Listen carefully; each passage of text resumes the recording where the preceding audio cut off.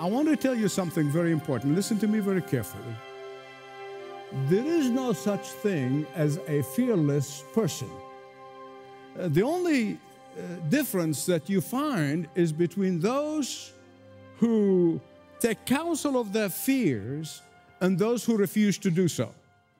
The only difference, there's no such thing as fearless person, but the difference is with those who allow fear to possess them and those, by the power of God, overwhelm their fears. There is a difference between those who allow their fears to hold them in chains and those who allow the Holy Spirit of God that dwells in every believer to break those chains of fear. Someone said fear is the only thing that multiplies faster than rabbits. And it is. It is contagious. And the only antidote, my beloved friends, that I know as a man who've experienced all kinds of fears, the only antidote is the absolute and unflinching trust in the sovereign God. Now, while I'm at it, let me tell you something else about courage. Courage is not the absence of fear. I already told you there's no such thing as a fearless person. And there is no such thing as a person who is courageous that he doesn't or she doesn't know fear. Courage is the conquering of fear. And that's precisely the difference here in this chapter of 1 Samuel chapter 17 between King Saul and young David. It's the exact difference. Both men knew fear, but David placed his trust completely in the living God, while Saul placed his trust in his armor. And here we're going to see very clearly in chapter 17 that fear can destroy your God-given ability. Fear can destroy your God-given dreams. Fear can destroy your God-given potential to do great things for God. Fear can actually destroy your health. Fear can destroy relationships. And that is why the Lord Jesus repeatedly said, fear not, fear not, fear not. Fear not life. Why? I am the way, the truth, and the life. Fear not death. Why? For I am he that liveth, was dead, but behold, I am alive forevermore. 1 Samuel 17:15, we are told that David held two jobs. See it there in your Bible. He held two jobs. David, when he was not performing for King Saul, he was out feeding his father's sheep. For 4 years, he kept going between the family farm and the king's palace. The family farm and the king's palace. Now that he's 21, he shows up on the scene. His father sends him to take some provisions for his older brothers. So he's coming on a mission to help. He's providing. He's not there to be a spectator. He was there to do something in helping his brothers in their fight against the Philistines. And then he finds them absolutely terrified, and they were shivering in their sandals. Let me tell you a couple of things about the Philistines you need to know. For hundreds and hundreds of years, the Philistines were the source of pain, aggravation, suffering, grief to the people of God.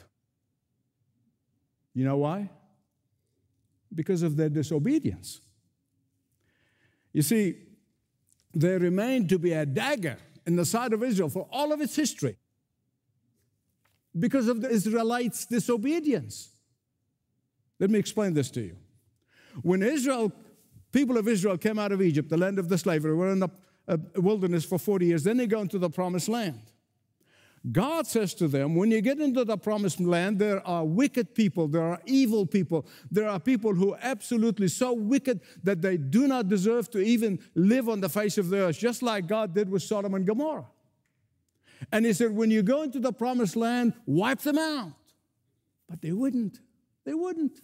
And so they experienced that pain for the rest of their existence. Listen to me. One way or another, God will, not may, God will judge evil. Now, the instrument that God uses in judging evil is immaterial. The instrument really doesn't matter. It is God's judgment that He's bringing upon wickedness and evil people, and He will do it again. That's what the day of judgment is all about. In a day when preachers telling you everybody's going to make it to heaven, nobody's going to go to hell, I'm telling you, God would not be true to Himself if He does not judge evil. He will judge evil. In this case, He wanted the people of Israel to be the instrument of His judgment of these evil, wicked worshipers of false gods. But they didn't do it. And so they remained as a source of pain, sorrow, and grief for Israel for the remaining years. These Philistines had a national hero by the name of Goliath. Listen carefully. He was a huge man. You have an idea of his size? Over 9 feet tall. Verses 5 and 6, you're going to find a description of his uniform. His coat weighed 120 pounds. His legs were covered with greaves of bronze. Verse 7, the iron point of his spear shaft was 17 pounds. Imagine carrying that thing. Verse 8, underline it. I want you to mark it. It's very important. Remember it and don't ever forget it. Here's what Goliath said. Why do you come out and line up for battle? Am I not the Philistine? And you, are you not the servants of Saul? Oh, how painful that is. I hope you can get the feeling, you just get the meaning of the word. Are you not the servants of Saul? The people of God rejected the kingship of Yahweh and wanted an earthly king, and God gave them the desire of their heart. Be very careful what you pray for. And when that happened, their uniqueness as the servants of the living God, as the army of the living God, as the children of Israel, was no longer true. Their representation of Yahweh has been replaced by being servants of Saul.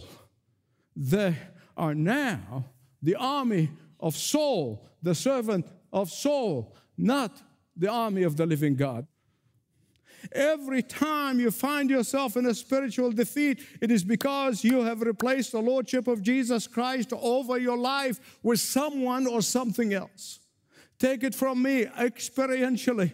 Every time you find yourself in a spiritual doldrum, it is because you replaced Jesus as the king of your life with someone or something else. Every time you find yourself in a spiritual disarray, is because your life's priorities have been turned upside down, selfish ambitions on the top, Jesus at the bottom. Oh, but wait a minute, it gets worse. It gets worse for Saul and for his army. Goliath got so belligerent that in verse 10 and several times in this chapter, use the word defy. Defy. Defy. I don't know about you, but listen, this is my testimony and I'm responsible for it. In any area in my life where the Spirit of God does not rule supreme, the enemy of my soul defies me. Constantly. Verse 11, when Saul and all of Israel heard these words, they trembled in their phobophobia. What about Saul? What about Saul? He had more military experience than anybody else. He was 6'10". He was the only one in Israel who had armor. The others did not have it. And was king. He was king. He was representing the living God among the people. All of that means nothing when the Spirit of God is not leading you. All of that means nothing if you are operating your life based on the external assets and liabilities. All of that means nothing if you are constantly comparing yourself with somebody else. Goliath is over 9 feet. I'm 6'10". He's got big, heavy armor. I can't compare it with the armor I've got. Every time he counts his assets and liability, he comes out short. Under assets and under liabilities, he says, look at this, look at this, look at this, look at this. I can't do this. Every time, poor soul whips up his calculator and he starts counting. He realizes it's just not adding up. I know this temptation of sitting down and figuring out your assets and your liabilities. I know the temptation.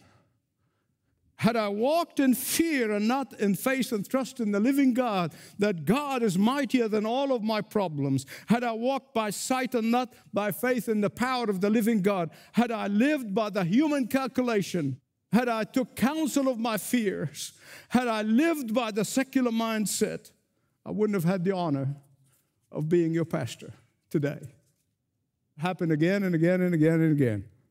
Furthermore, I wouldn't have honored the God who knows every one of us by name, and he knows everything that is to be known about each one of us. I wouldn't have honored him. Listen to me. The reason there are so many people do not tithe their income or their money and do not give over and above the tithe is because of fear. They are fearful lest the God who had provided for them in the past will not provide for the future. Test me on that. It's no wonder that the very moment a giant pops up in our lives, we run and scurry in fear. This is Saul's phobophobia. He quenched the Holy Spirit and would not live by and in the power of the Holy Spirit. He placed his trust in his past successes. He ultimately allowed the Holy Spirit to grieve and stay out in a corner. And as always the case, trust me, always the case, when the Holy Spirit is grieved or quenched, the spirit of fear comes in and takes his place. But then David shows up. He shows up to just bring food for his brothers. He comes in and he sees this gorilla defying the living God, and he got livid. He got livid. I mean, here's a Youssef translation. He said, "Who is this twit who thinks that he can defy the armies of the living God?" Remember this. By the time David shows up, this shenanigan has been going on for 40 days. 40 days. In fact, it went so long that international crisis intensified. Question: why didn't God send David on the second day, 7th day, 20th day? Why? Why doesn't God answer your prayer the moment you ask? Why? Beloved, that's a great question. I'm glad you asked it, because I want to answer it. God often, I'm not saying always, often wants us to exhaust our resources. God often wants us to come to the end of ourselves. God often wants us to do things that he wants to do things in such a way that nobody can say, God and I did it. There are some people even don't give God the credit. Even they cry their eyes out and ask God to, and by the moment God answers, well, I did it. In fact, David arrives at the 82nd. Calculate them. The 82nd appearance of this gorilla. Gruesome gorilla. And he sees what's going on, and he runs to his big brothers. Hey, guys.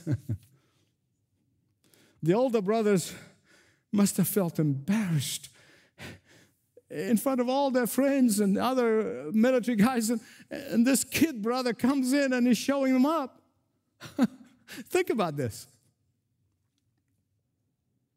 Go away, David. Go away, boy. Go away. You're embarrassing me. Here's a Youssef translation. What are you doing here, you little brat? You notice they accused him of being arrogant. You notice that? Just look at it in the scripture. It never fails.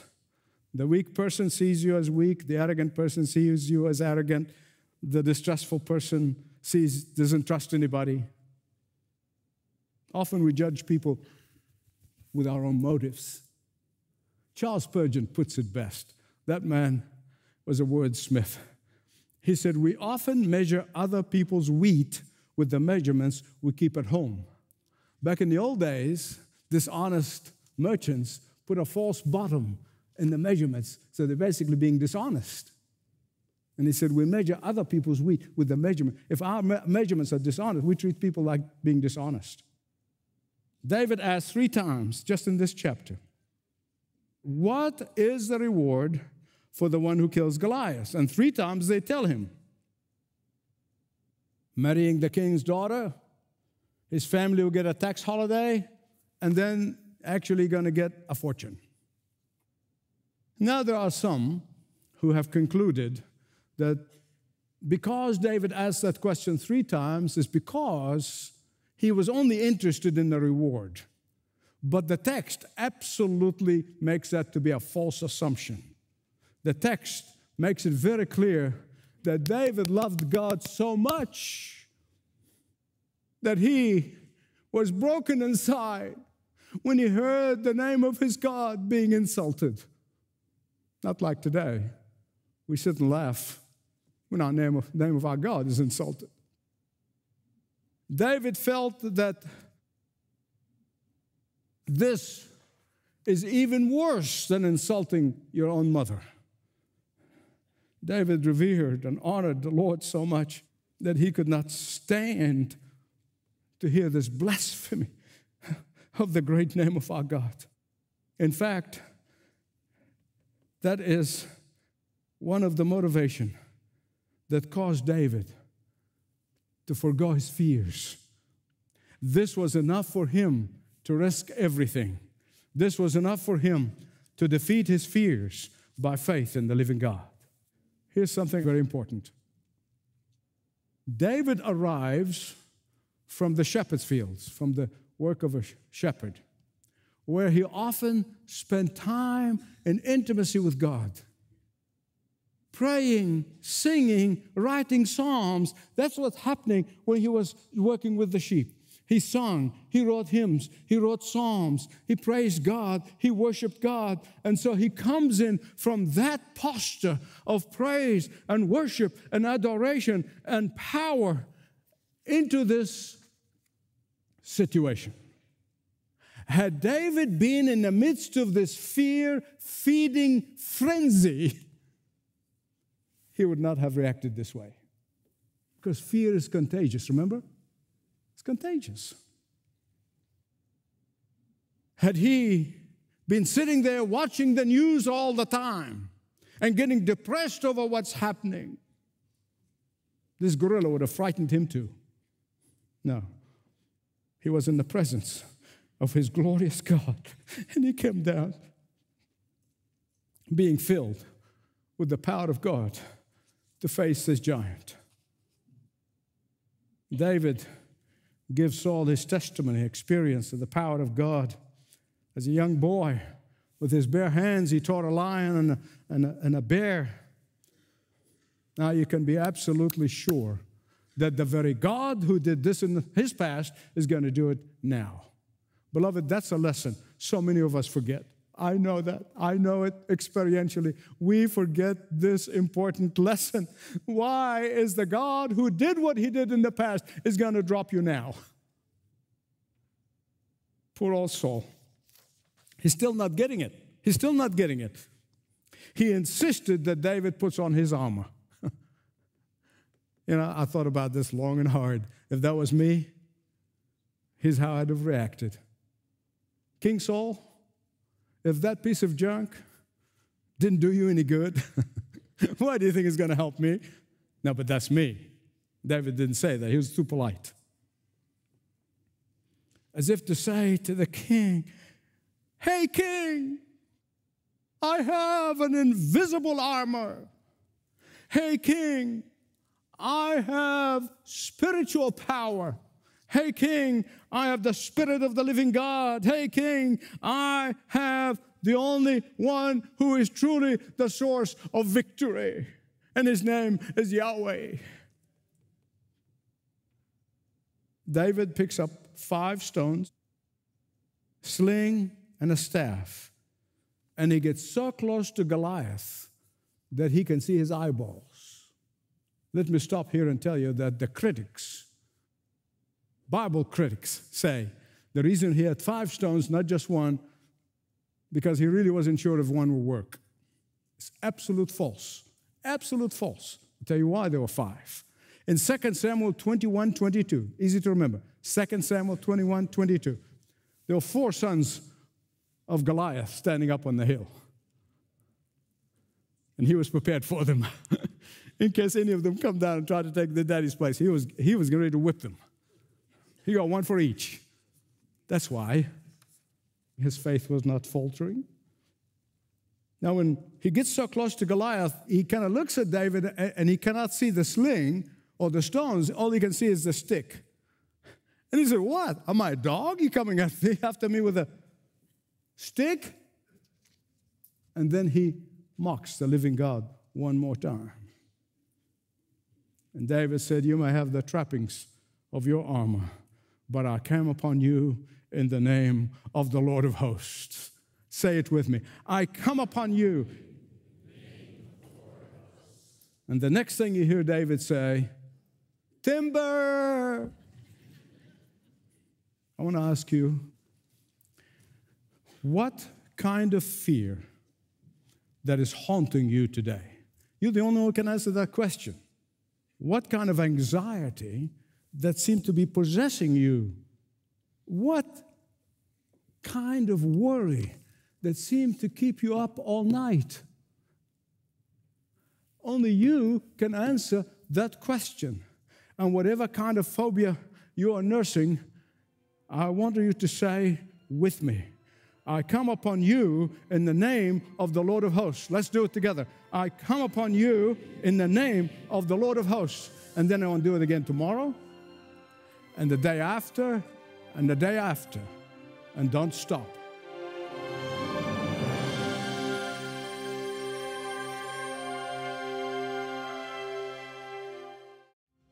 Receive insightful biblical teaching from Dr. Michael Youssef anytime with the Leading the Way audio and video podcasts, now on all your favorite podcast platforms. Whether at home, in the car, or on the go, you can listen to the daily radio broadcasts or dive into the weekly TV program, all at your fingertips. Passionately proclaiming uncompromising truth. Leading the Way audio and video podcasts are available now on all major podcast platforms. Subscribe today. Passionately proclaiming uncompromising truth. Leading the Way with Dr. Michael Youssef thanks you for your faithful support through your continued prayers and gifts.